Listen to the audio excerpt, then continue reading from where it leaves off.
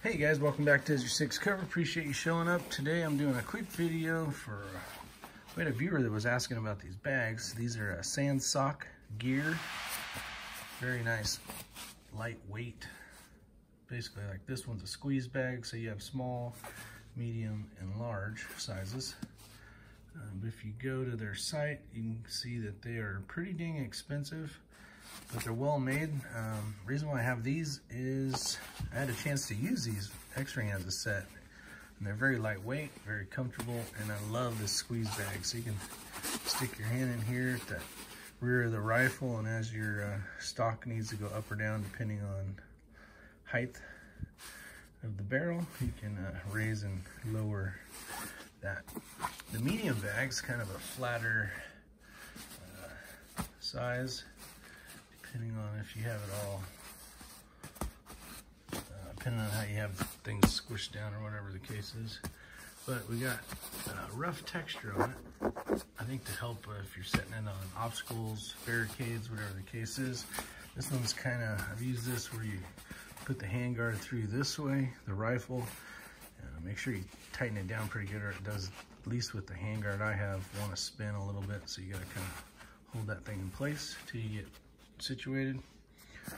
But it does come with some different ways to attach it. You got this one up here on the top, if you want to call that the top. You got it where you can put your arm through here. This is an elastic band. You put it around something, your arm, whatever the case is. And then you got the large pillow, which has two straps. This will tighten down, squish down around something, around your arm, and kind of fill the void when you're shooting. Give you a little bit of better stable platform. It's got some more of that abrasive resistant kind of material to it, kind of a rubber texture that feels like it, you know, it catches on the barricades or whatever. So I'll give you a quick idea how these things come out in size. The big pillow is right around 10.5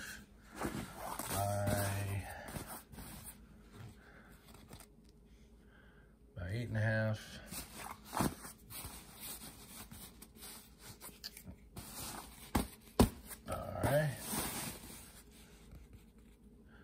By 9. So, medium bag, basically from seam to seam, looking about 9 inches. This way is probably like 2 inches. Probably right around 2.5, depending on how the bag's squished. And then this side is sit. This side is 6 inches. Moving on to the squeeze bag, we got 3.5 by 5.5 from seam to seam, maybe. Let's see. Yeah, 5.5 by 3.5. There you go. Price for these were $180 damn dollars. Just to give you an idea of the different sizes. That's what they look like. The carabiner did not come with it, but it does have a carabiner loop, so when you're storing them or trying to carry them all, you got something to attach them right here. So there you go. Cryptic camo. That one's that tall that way. And there he goes, the other side of them. Very nice bags though. Very lightweight. Hope you enjoy.